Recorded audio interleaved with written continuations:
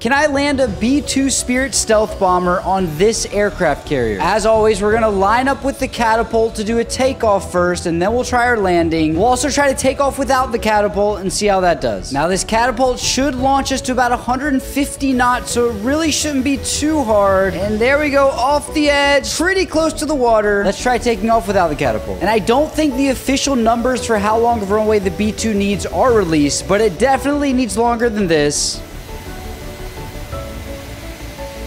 And that was pretty dang close, but the B-2 did it. Now it's time to land this thing. Here we go, approaching at about 120 knots. Speed breaks out right before we get there. There's touchdown. That was actually really good. This is so close. We almost had it. For the next try, I went ahead and added 15 knots of headwind. Pretty low on approach here. There's 116 knots. Oh my gosh, here we go. Oh my goodness. I'm sorry I was focusing so I didn't talk, but we finally did it.